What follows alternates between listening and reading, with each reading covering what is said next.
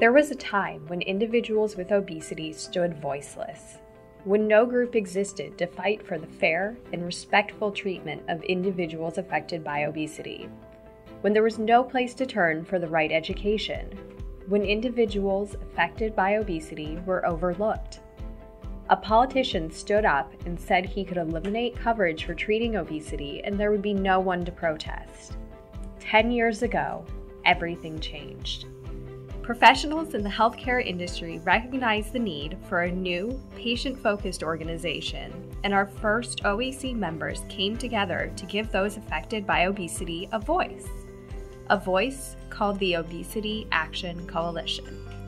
Now, the most important voice of all, the voice of the individuals impacted by this disease, was represented. Individuals affected by obesity finally had a place to turn on their journey toward better health. For 10 years, the OAC has been standing up for the 93 million Americans affected by obesity. Whether in Congress, in communities, or even in your daily life, the OAC stands with you.